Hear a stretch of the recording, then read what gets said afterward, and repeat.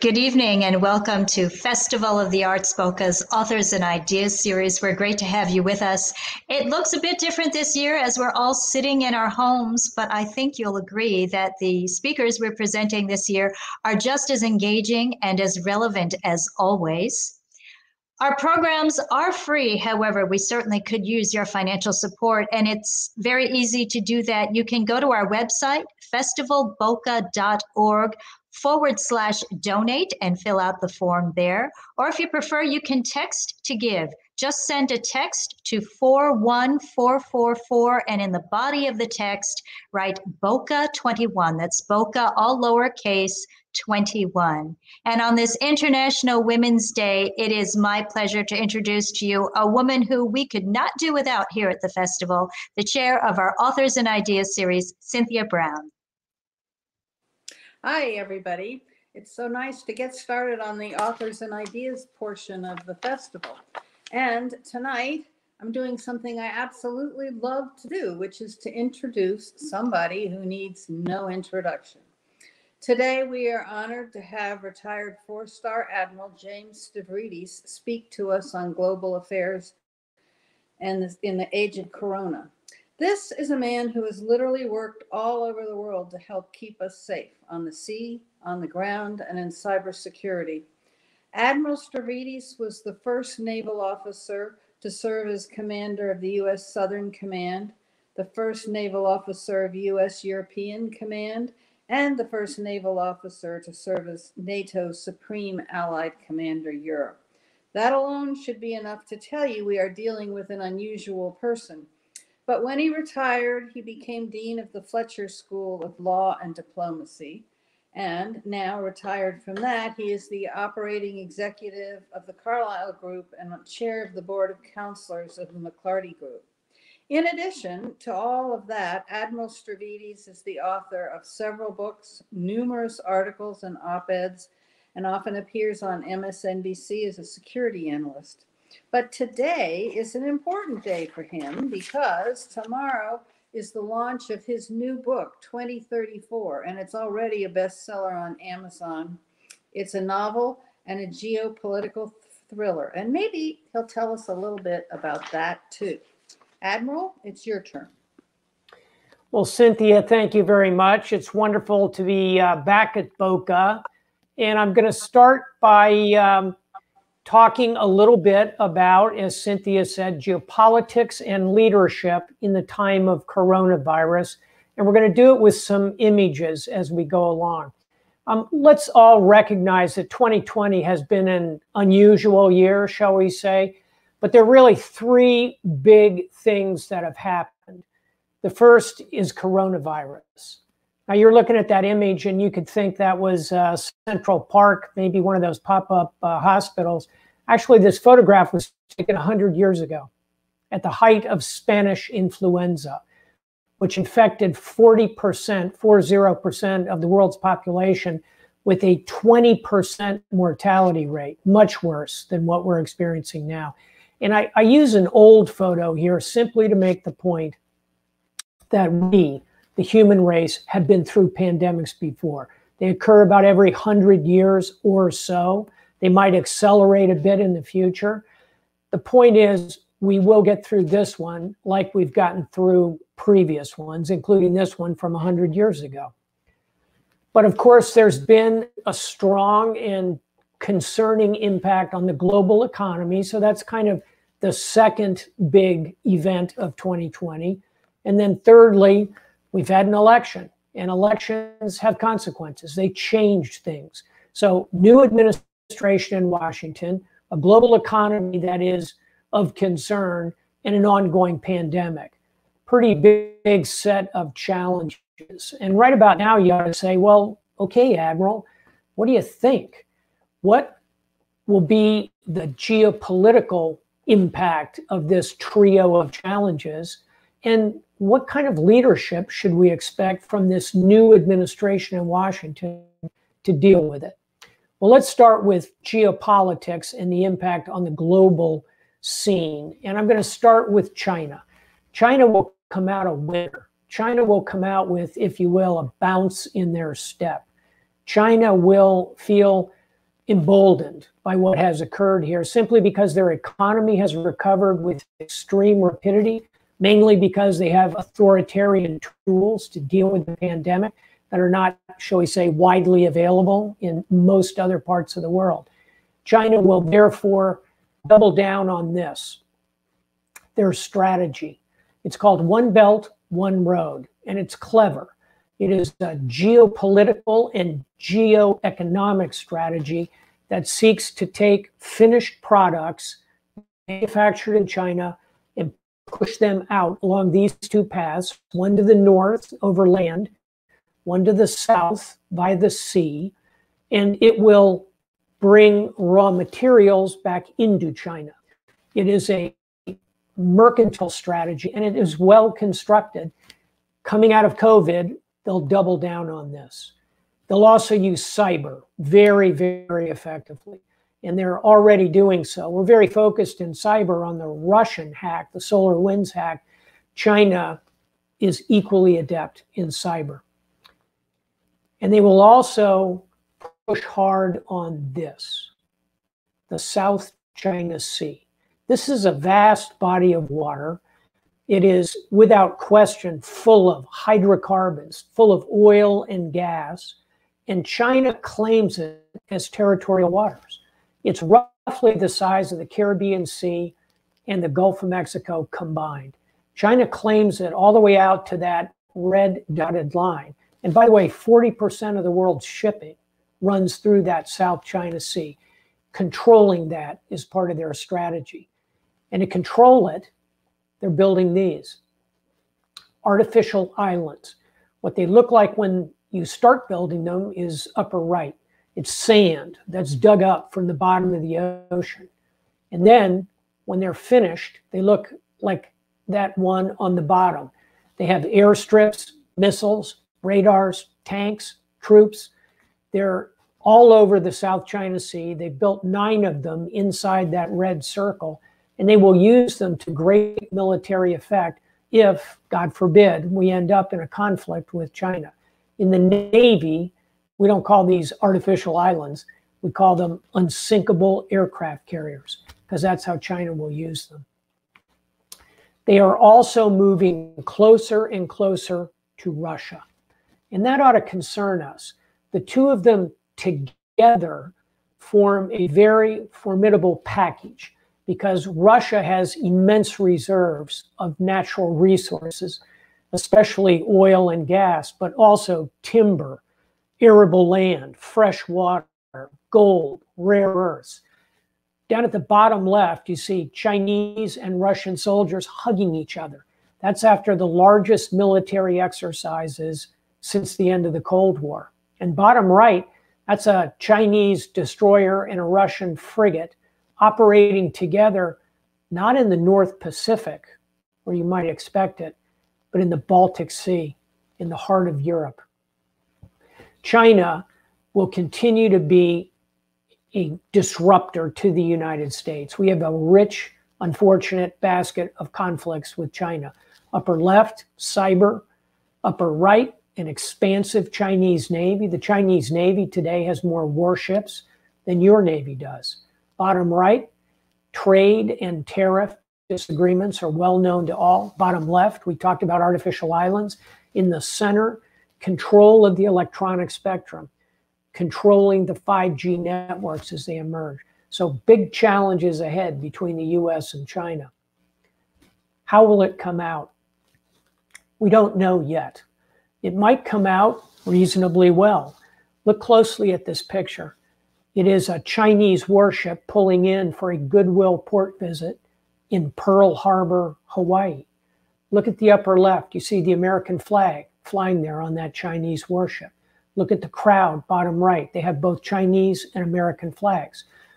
Hopefully, we can find our way to more pictures like this, where we cooperate and get along with China. But upper right, as Cynthia alluded to, my new novel, which appears tomorrow on book stands everywhere, if you will, is called 2034, a novel of the next World War. It is a cautionary tale about how devastating and terrible a war with China could be. We have to drive toward the better outcome here, and that will be a challenge going forward. So coming out of the pandemic, look for an assertive China. How about our allies, partners, and friends in Europe, the European Union? Well, they finally got through Brexit, thank God, after 4.5 years. And now the United Kingdom is a separate entity. This will cause Europe to come together and cooperate better than they have throughout these 4 tumultuous years. And NATO will continue to be a strong part of this transatlantic bridge. Overall, I assess that the European Union will come out neutral to perhaps a somewhat better position now that Brexit is over. Well, what about the developing world? So that's India and Pakistan, sub-Saharan Africa, and of course here in this hemisphere, Latin America and the Caribbean. This is about 3 billion people out of the 7 billion who live in the world. And there is good news and less good news. What we ought to be concerned about in the developing world is the lack of medical facilities, the uneven structures of governance. On the other hand, these are very youthful populations in all 3 places: South Asia, Sub-Saharan Africa, Latin America, and the Caribbean. They are also more open air places, fewer air-conditioned spaces. People are more used to being outdoors in many parts of these areas. So as you balance all of that, I think the developing world will come out diminished, but not destroyed, coming out of this pandemic. Russia will continue to simply be a spoiler in the international scene. And as I mentioned, they'll draw closer and closer to China because they have few other truly effective options. Well, how about the Middle East? I wish I had better news. The Middle East will continue to be extremely difficult going forward. Upper right, Iran will continue to be a disruptive force leading the Shia wing of Islam. Bottom left, the Kingdom of Saudi Arabia will rally the Sunni parts of the world of Islam. Israel, our closest friend and ally in the region, will be continually threatened by Iran. The good news here is, building on the Trump administration's Abraham Accords, hopefully Saudi Arabia will join those, and we'll see an alignment between Israel and the Sunni Arab states that will help us in our drive to contain Iran. And then we haven't heard much from North Korea lately. Unfortunately, I predict over the next month or 2, we're going to see Kim Jong-un reemerge on the international stage, probably launching a long-range ballistic missile. He will challenge the Biden administration in its early days. Well, that's a bit of a walk around the world. How about here in the United States? Well, we went through some terrible events about a month ago. And unfortunately, our nation continues to be in a state of gridlock. And whether you are a supporter of President Trump and a Republican, or a supporter of President Biden and a Democrat, you ought to be thinking to yourself, how can we overcome this gridlock in our country? How can we take away this idea somehow that wearing a mask is a political statement, because it's not. That adorable little girl on the bottom left is my 4-year-old granddaughter wearing her Minnie Mouse mask. We need to get past this idea of politics, particularly in response to the pandemic. The Biden administration is going to have its hands full, let's face it. Not only COVID, not only a difficult economy, but that polarization in the nation. All of those will be big challenges. And in addition to the geopolitics that I've mentioned, they will have to deal with cyber, ongoing cyber challenges in national security, upper right. That's the Chinese cyber security force. Cyber criminal activity, that credit card in the middle. Hackivism, upper left. All of these will challenge this administration, as will climate. Climate is still going to come back onto the agenda in a way that it has not been for the last 4 years as the U.S. rejoins the Paris Climate Accords. So, boy, that's a pretty significant basket of challenges facing this new administration. And so let me kind of turn to some ideas of some of the tools that I think a Biden administration will use as they try and deal with the challenges that I've outlined here. Let me start by saying I know this team. I know them well. I worked with them when I was Supreme Allied Commander 5 years ago or so. All of them were in the jobs that they're now part of. In other words, the vice president of those years is now the president. Tony Blinken, upper right, was the Deputy Secretary of State, now the Secretary of State. Jake Sullivan was the Deputy National Security Advisor, now the National Security Advisor. My contemporary and good friend, Lloyd Austin, is now the Secretary of Defense. At the time, he was in charge of U.S. Central Command.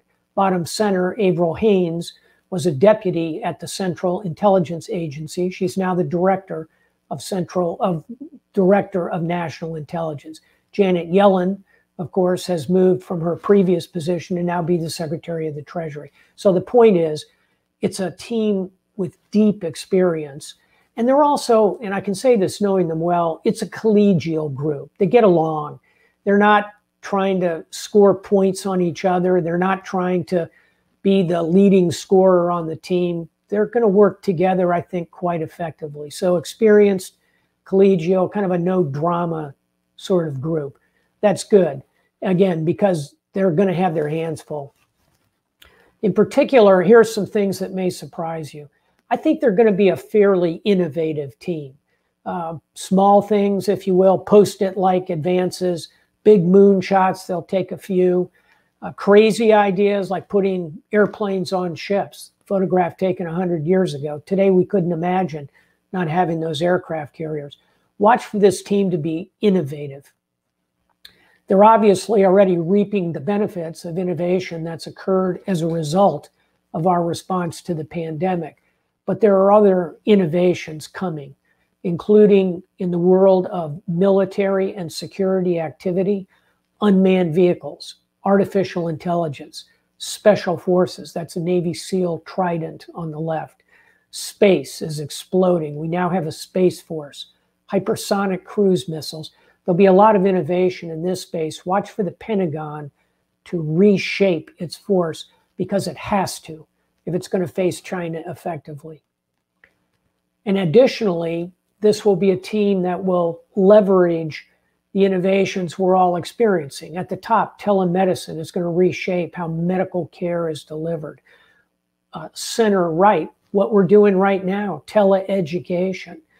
Bottom left, work from home. Look, I don't think it's going to be sweatpants and shorts forever. We are going to get back in those offices. My own office at the Carlyle Group is moving toward reopening this summer. But there are going to be fundamental changes in business travel. How often we get on that jet, I think, will come down.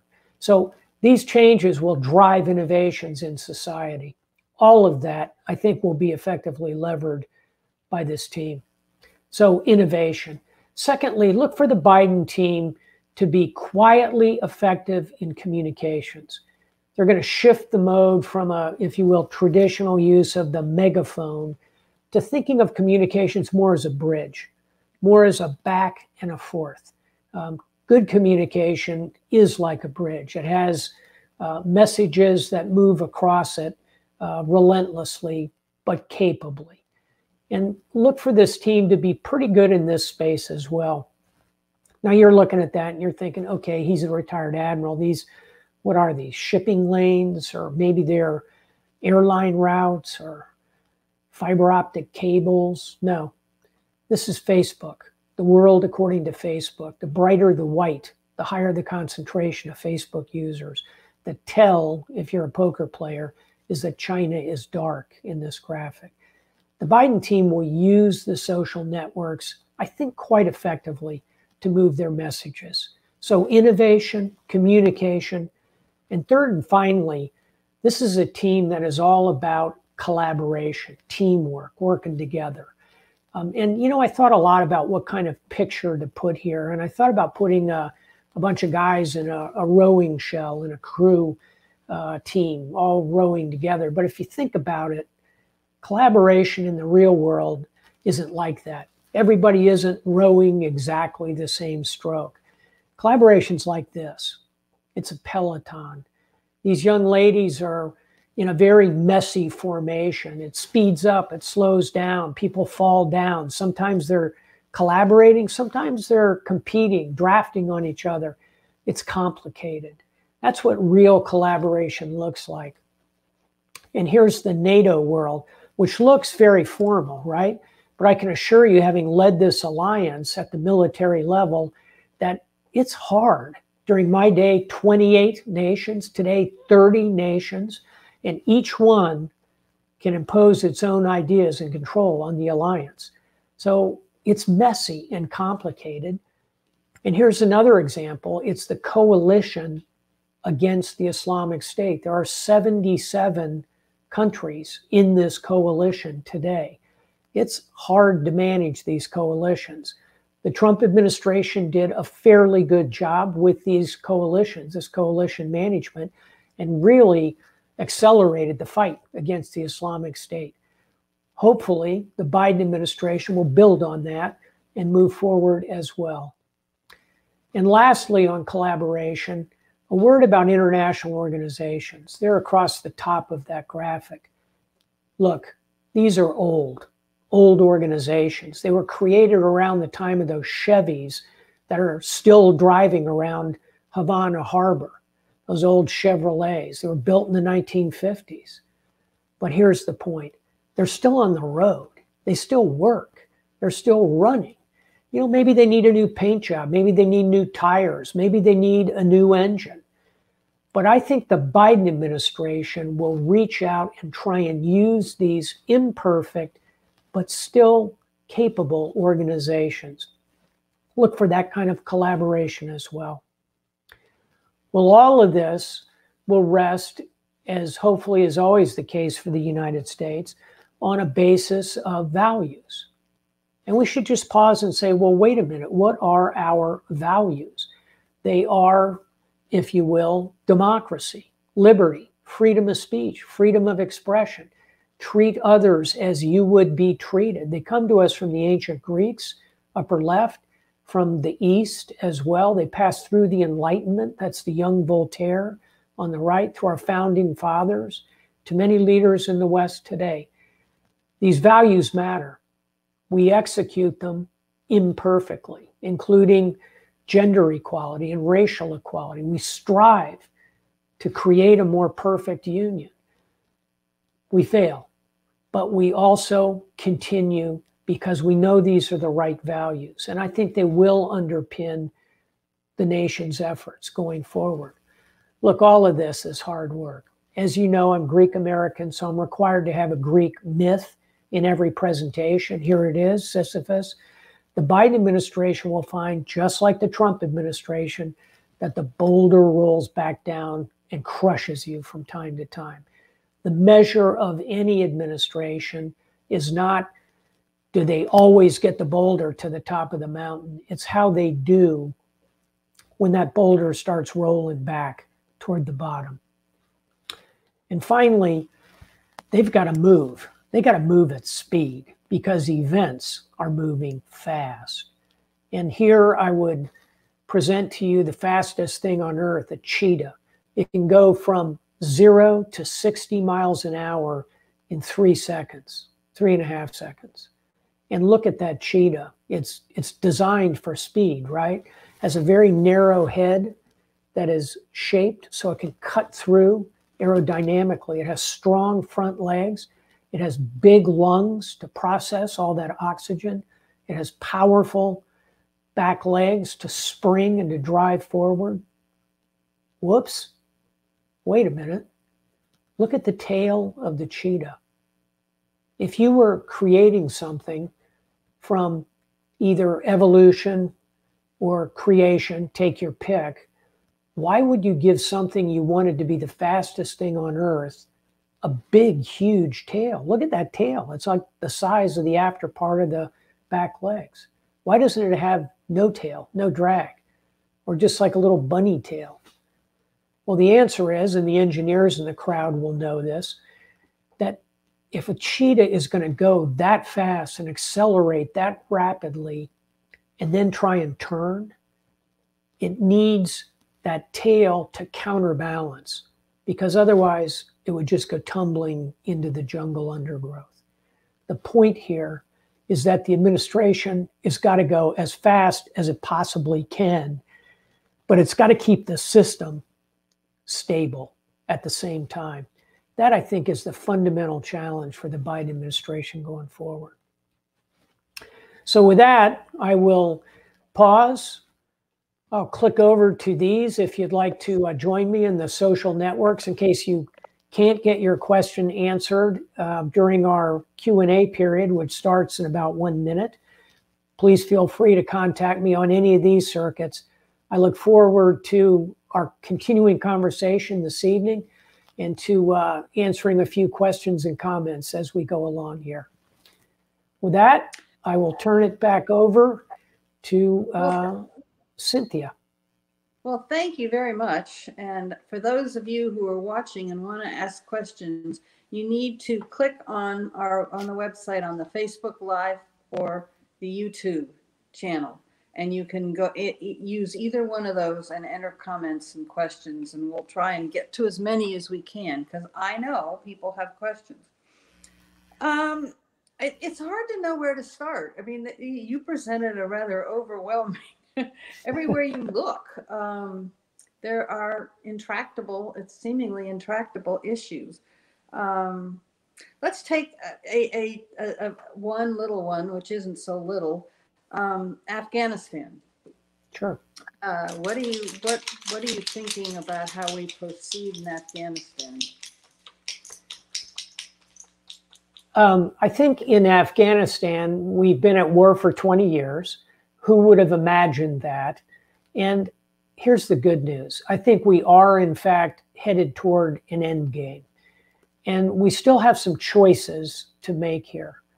We can either see this thing end the way Vietnam did, with helicopters lifting off the roofs of the embassy and an internal collapse in the country. I think that's what happens if we lose our patience here at the very end of the story. Or I think we still have a very reasonable chance at bringing the parties together to negotiate a conclusion. Let me point something really important out here, Cynthia, which is that it's hard to feel as though there's been progress. But let's do a couple of numbers. When I commanded that mission, as most folks will know, it's a NATO mission. I commanded it from 2009 to 2013. I had 150,000 troops, Western troops, working for me there, about 100,000 American, 50,000 Allied. We're now down to 2,500 Americans. We have already essentially pulled out the entire force. What is holding Afghanistan together and pushing the Taliban back are the efforts of Afghans. We have trained them, we've equipped them, we've taught them how to fight in a counterinsurgency setting. We're, in football terms, we're on the 5-yard line here. And I think that if we are willing to continue to keep a very small number of troops there, 2,000, 3,000, our allies are willing to stay with us. By the way, there are still about 8,000 Allied troops. Less than 3,000 Americans, 8,000 Allied troops. Really, they're almost 3 times our size. We can be the stiffener in what the Afghans do. And just yesterday, Secretary of State Blinken sent a letter to the president of Afghanistan basically saying, you, President Ghani, you've got to cooperate, come to the table, let's make a deal in Afghanistan. We're very close to doing that. We've got a terrific U.S. ambassador who's driving the effort, a man named Zal Khalilzad, who was our ambassador to Afghanistan, also our ambassador to the United Nations, very, very capable Afghan-American who speaks Pashtun and Dari. If anyone can bring these parties together, I think he can do it. I think there's a 2 in 3 chance that we'll have a successful outcome there. 1 in 3, could the wheels really come off? Could it fall apart entirely? Sure. But I'm cautiously optimistic about how this one turns out in Afghanistan.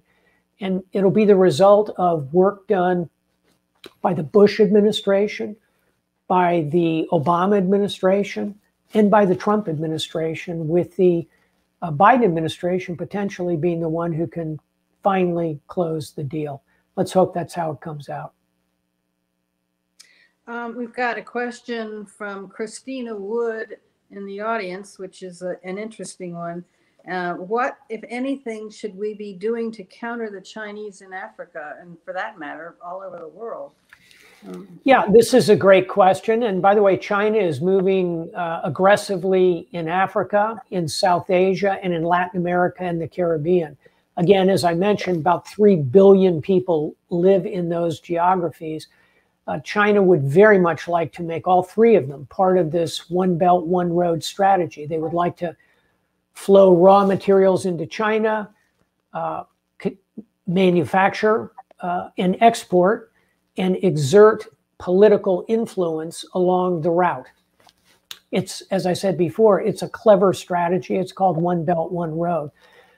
Additionally, they're going to double down on control of the South China Sea, and they are going to continue to challenge us in cyber and come closer to Russia. So the big question, as the listener asks, is what should we do about it?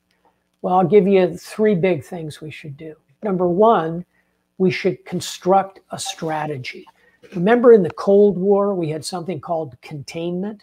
I don't think that's the right strategy to use with China, but the idea of having a strategy, a holistic plan that brings together economics, diplomacy, politics, our military activity, our cultural influence, brings those together coherently in a plan, would make a lot of sense. And I would start by putting Henry Kissinger, who's our greatest sinologist, in charge of it, put the experts from all of those fields together and challenge them to show us the blueprint for dealing with China. Number 2, we should confront where we must. Confront where we must. We're going to have to confront China on their claims of simply owning the entire South China Sea. That would be as preposterous as the United States claiming to own the entire Gulf of Mexico and all of the hydrocarbons and all of the islands in it. It just won't fly under international law. So we're going to have to confront where we must on China. And third, and finally, a fundamental part of our strategy should be to cooperate wherever we can. And I would argue 2 zones of cooperation that would make a lot of sense. One would be climate. Both nations have a vested interest in ensuring we improve global climate, reduce the effects of global warming. The second would be pandemic preparation. Because I assure you, there's another pandemic coming. Hopefully not for another 100 years. And hopefully we have learned an enormous amount, I believe we have in the last year, about how to deal with pathogens. But another one is coming. And wouldn't it be a better world if the US and China pooled their efforts together to deal with coming pandemics? There's simply 2 examples. I can think of many others. So number 1, have a strategy. Number 2, confront where we must. And number 3, cooperate wherever we can. I think by doing those 3 things, we have our best chance at avoiding the scenario I lay out in my novel, 2034, a novel of the next world war. Believe me, we want to avoid that. And I think we can. I'm going to close on a personal note, if I can, Cynthia, which is that avoiding a war with China and having a strategy is deeply personal to me. And I'll tell you why. It's because my beautiful daughter, Greek-American Christina Stavridis, is married to Dr. Jimmy Wang, Chinese-American, first generation, mother from Hong Kong, father from Shanghai, one of the millions of Asian Americans who live here and millions of Chinese Americans. I have 2 little granddaughters who are both Chinese American. We got to get this one right. And so for me, it's very personal. And I tell you, any American ought to want a positive solution here. We need a strategy. We should confront where we must. We should cooperate wherever we can. Thank you. That you almost segued very nicely into the next question, which is from Harriet Nezar. She wants to know what motivated you to write fiction and one set in the future.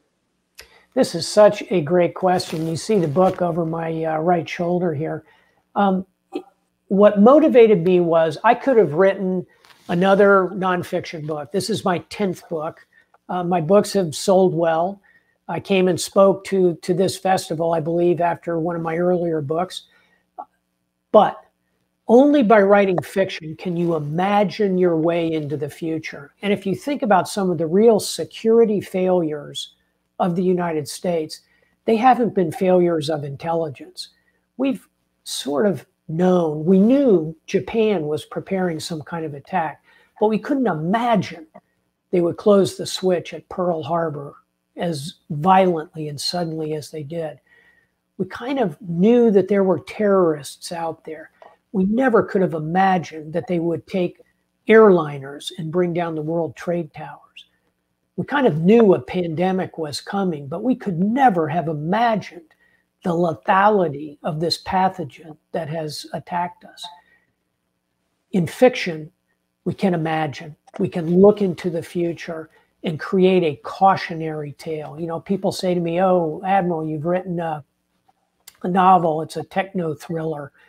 It really isn't. It's not about technology. It's really about imagining a future that we want to avoid. So I found, Harriet, that fiction gave me the vehicle to imagine that future. And I'll close by mentioning a couple previous works of literature that kind of inspired me, and they were from the Cold War. Was Dr. Strangelove by Stanley Kubrick. It was Failsafe. It was The Third World War by Sir John Hackett. There's a rich literature of Cold War writing, of novels and fiction that I think helped prevent us going into that war, because we could imagine how terrible it would turn out to be. Think of Neville Shute's book On the Beach. So that was in my mind as I wrote the book. I don't think it's a techno thriller. I will say it's a page turner. I think it'll hit a wider audience, and I commend it to you, and I hope you read it, and I hope you join me in trying to figure out how we can avoid a war with China, not stumble into one. We have a question from Art Liston, who's concerned about disinformation on the right wing and the Russians, and that it's damaging our democracy, and he wants to know how to counter that. I think I would couple that with my own question of how do you account for the rise of right wing all over the world? Yeah, let's step back and recognize that authoritarian regimes have been the norm throughout all of human history until, realistically speaking, a couple of hundred years ago in France, during the Enlightenment, this idea of what we think of today as mass democracy. You know, the Greeks had small city states that had some democratic traditions. Iceland had small population of democratic tradition. But really this idea of large-scale mass democracy, it's a new idea in the scale of human history. It's been around for 250 years. It's fragile, like many young things are. It faces the enormous weight of these authoritarian regimes, notably at this moment, Russia and China, who have always been, essentially throughout their entire recorded history, both of these civilization states have been authoritarian regimes. And this battle of newly emerged democracies in contrast to these authoritarian regimes, I think will be one of the leitmotifs of the 21st century. We don't know yet how it will come out. I'm going to bet on democracy, and I'll tell you why. Number one, if you really look at the trend lines of history, they kind of support the idea that we're moving toward more democracies. If you go back 100 years ago, Cynthia, there were only 10, maybe 15 democracies in the world. Today, depending on how you define the term, there are over 100 out of the 200 or so nations. So the trend lines are moving roughly in the right direction. Are there some that are sliding back? Sure. But more democracy, I think, will continue to move on the long trend line. Secondly, it's human nature. You know, at the end of the day, people don't want to be told what to do. They want freedom. They want liberty. That's something different than democracy. And in order to achieve liberty, you really have to have democracy, which is the engine that allows you to create liberty in your personal space. So I think human nature is kind of on that side. And thirdly, although it is certainly often said these days that the emergence of the social networks, and the question correctly alludes to this, how authoritarian regimes are undermining democratic regimes using the social networks, using misinformation, using disinformation. Well, that's been going on over the last 10 years, really, because the ability to do that has only existed for about 10 years. The first iPhone came online in about 10 years ago. Twitter came into being about 10 years ago. We're just now at the leading edge of these social networks, of these ideas of mass communication. And I think over time, the creativity, the energy on the side of the democracies will enable them to use these tools to undermine authoritarian regimes more than the other way around. It'll be a battle. There'll be an offense and a defense. I would say, however, I'm, again, like I am on Afghanistan, I guess, I'm cautiously optimistic, although we're going to have some bumpy times ahead, to be sure. And it requires our vigilance, our engagement as the leading democracy in the world to encourage the others. Okay, thank you. Andy Andrus would ask you to comment on ongoing events in Hong Kong and how in the broader region, and how this will challenge the U.S. and Europe. Yeah, it's a good question, Andy. First of all, Hong Kong is under extreme Chinese pressure, and it's in a weird place, as in not physically, but as in it was given over as from its former status as a crown colony in 1997 with a long-term lease, if you will. China's violating the terms of that. But bottom line, I think it is unlikely that the United States or the West is going to be able to do anything to move Chinese behavior on Hong Kong. What I do think is important in the region is Taiwan. Taiwan is at a different scale. Taiwan is not an independent nation. They're, if you will, kind of affiliated with China, but they have made very clear to China that they are not looking forward, shall we say, to joining fully with Chinese sovereignty. China's playing a long game here. And what will happen, Andy, is the way that China is cracking down on Hong Kong will have a significant knock-on effect on the appetite, shall we say, of the Taiwanese to join China. China said that Hong Kong would be the beneficiary of one nation, two systems. That certainly isn't what's occurring. And for the Taiwanese, led by a woman I admire greatly, Madame Tsai, I met with her just before pandemic times in Taipei. I don't think they are going to go gently into that good night with China. So I think the United States should take a forward-leaning posture, should work more closely with Taiwan, provide them more advanced, capable technology, and make clear to China that a red line for us is China's using military force to forcibly bring Taiwan into alignment with China. That's tricky, and that potentially is the flashpoint that I explore in 2034, and it's a real flashpoint. Now, I'll conclude with your excellent addition to the question, how does this impact us in Europe? As the Europeans watch China put their thumb resolutely on the Hong Kongers and put more and more pressure on Taiwan, I think the Europeans will recognize the challenges of China, will be more willing to stand with us in opposition to this kind of bullying by China. That's, I think, a mistake China is making. It will cause US and Europe to come closer together, and that together, US, European Union, NATO, Japan, Australia, New Zealand, Singapore, or other Asian allies, that is a pretty formidable force, back to a previous question, on the side of democracy. I'll conclude here, Andy, by saying a swing vote in all of this will be India. India is a democracy, a vibrant democracy.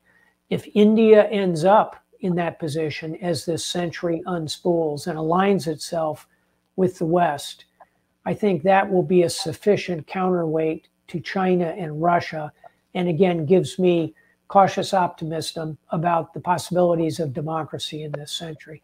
Don't forget about India. India plays a very interesting role in the book, by the way. That's interesting. I know that your time as head of Southern Command gave you a lot of exposure to South America. And while it doesn't seem as critical as some of these other issues, what's your take on Venezuela? It is a critical issue, for starters, because it's right here in our hemisphere. And we ought to recognize the Americas are a very special place in the world, from the northern tip of Alaska and Canada to Tierra del Fuego in the very south, Argentina and Chile. There's no war. There's no possibility of a war. No one is going to start a war. All that is very, very unlikely. We haven't had a war in the Americas since the 19th century.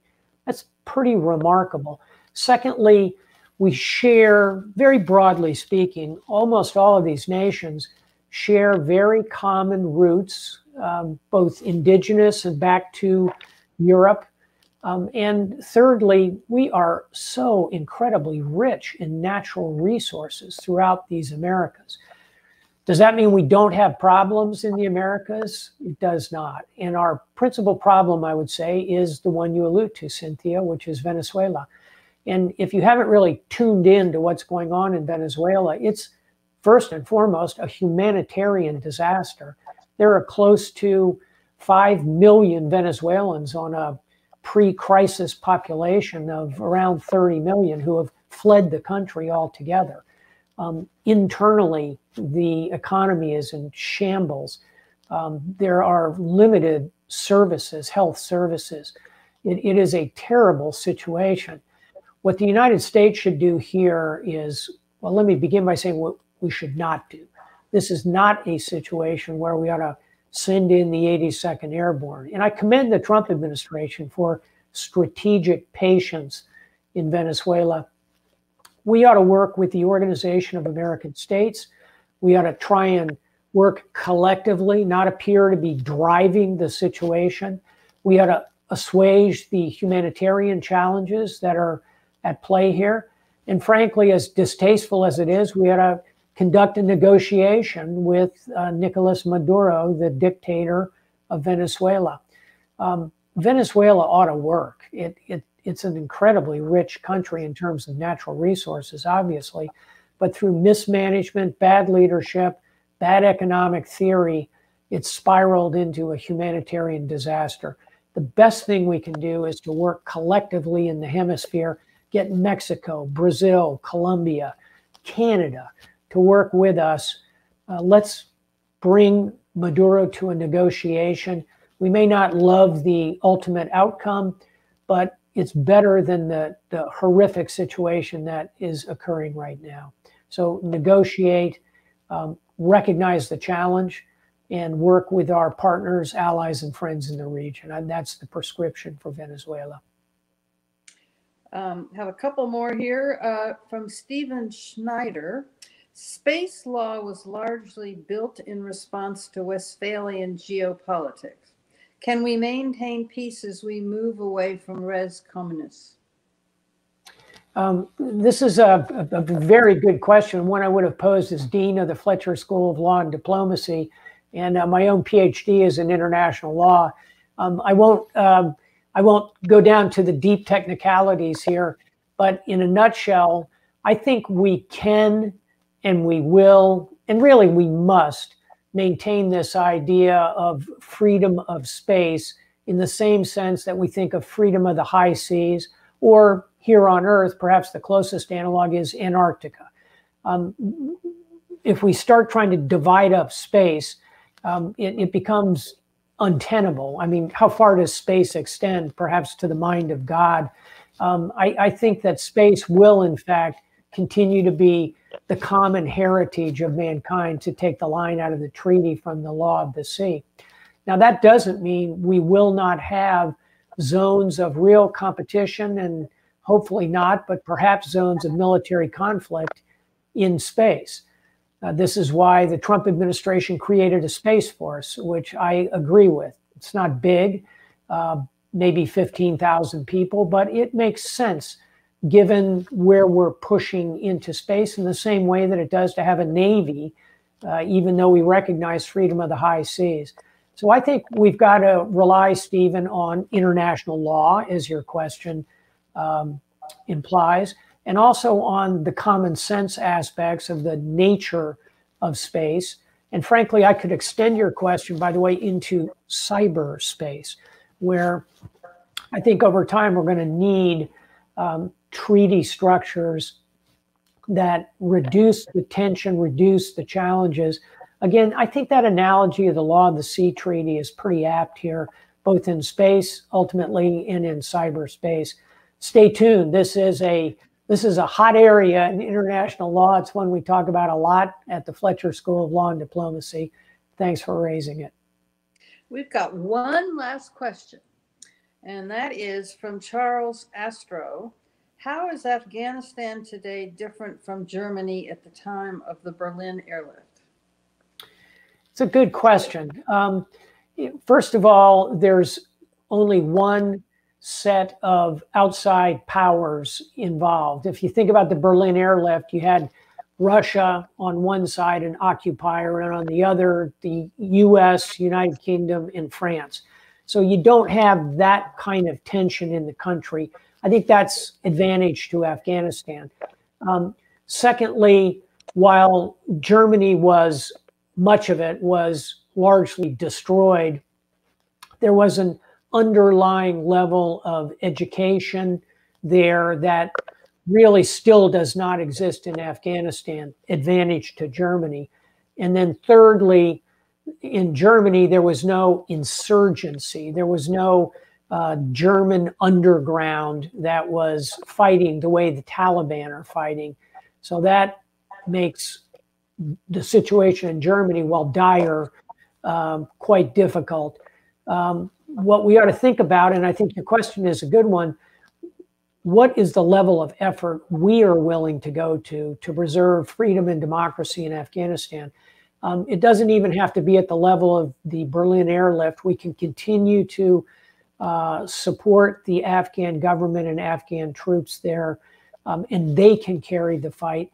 Again, I think there's a 2 in 3 chance we can land it successfully, which is probably higher odds than I would have given during the time of the Berlin airlift, that ultimately Germany would end up unified, whole, and free, which it has. Cynthia, if I may, you said that was the last question. I want to. One more, if you have time. Actually, I have a closing statement I would like to make, so Okay. I'm going to take the time to do that.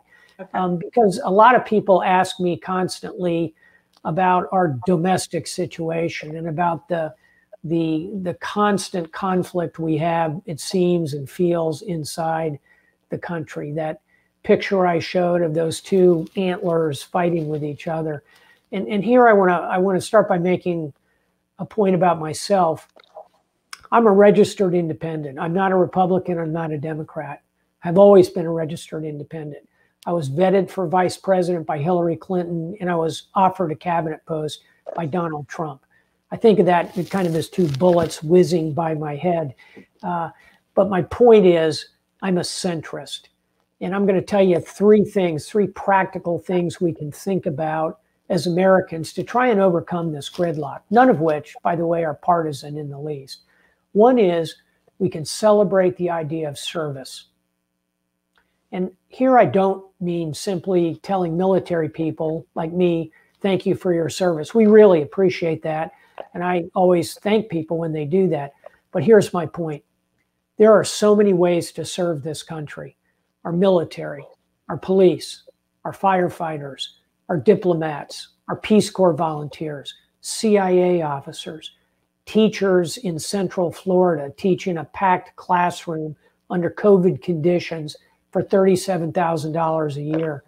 You think they're serving the country? I do. How about our doctors, our nurses, our EMT on the front line of COVID? My point is, there are so many ways to serve the country. Wherever we see that as Americans, we should encourage it. We should thank those who are serving. We should make a point of that, because I think service is nonpartisan. Service is bipartisan, if you will. That can help bring us together. Second is education, investing in education. And I'll start with something we've touched on tonight, which is these. That's my iPhone 12.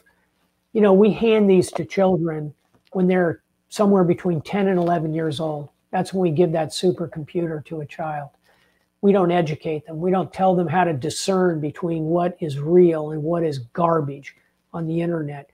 We have work to do in education, and not just on the internet, but in the broad spectrum of education. That is where we can best address the inequalities and the questions of social justice that plague us. So number two is education. And again, I would argue education is bipartisan. It's something we all recognize as parents. We need to afford our children. And third and finally, as voters, we should look for candidates who are willing to reach across the aisles, who are willing to work with the other side. We need that. And here I'm talking to you, whether you watch Fox and Friends every morning and listen to Sean Hannity at night, or you start with Morning Joe and you wrap up with Rachel Maddow, Brian Williams on MSNBC. We need to find candidates who are willing to work with the other side. Policy disagreements are fine, but working with each other is really the value. And, you know, I spent 5 years as dean of the Fletcher School in Massachusetts, the most liberal state in the country, but it has a Republican governor, Charlie Baker, Republican, because he reaches across the aisles. My congressman happened to be a Democrat, Seth Moulton, young guy, veteran, constantly reaching across the aisle to his Republican colleagues. We need to find those kind of candidates. I would argue those are three things we should think about. They're very practical things, and I encourage all of us to think about them as we try and work together as a nation. We've been here before. We've had major disagreements in this country in the late 60s, in the 19th century, certainly the Civil War. We've had insurrections and rebellions and riots. We will get through this. But the best way for us to get through it is to work together. Try and find ways to do that. Listen to the other side, empathize. All those things will help. With that, Cynthia, thank you for having me on. I hope I get to do this again sometime in beautiful South Florida. I was born in West Palm Beach. I live in Jacksonville, Florida. I love this state, and I look forward to being with all of you at Boca in the not too distant future. Thank you. Thank you. And this was a slight change up with instead of you and Richard Haas, and maybe we can do that next year. So what a deal. Thanks, everybody. All the best. Bye-bye. Bye.